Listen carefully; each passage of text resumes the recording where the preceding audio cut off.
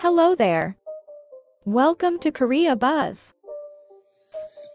I'm here to share with you the latest K-news. World-famous K-pop girl group, BLACKPINK, announces comeback date and drops a teaser poster showing the title of their pre-release single.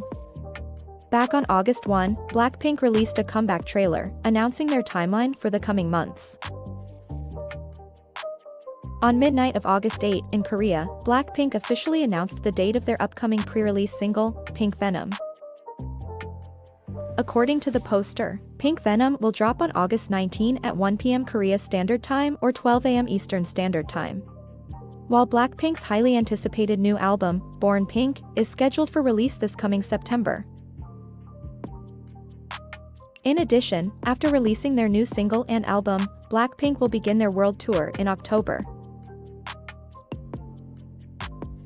BLACKPINK's return will be their first group comeback in almost 2 years. BLACKPINK's last comeback was in October 2020 when they released the album and its title track, Lovesick Girls.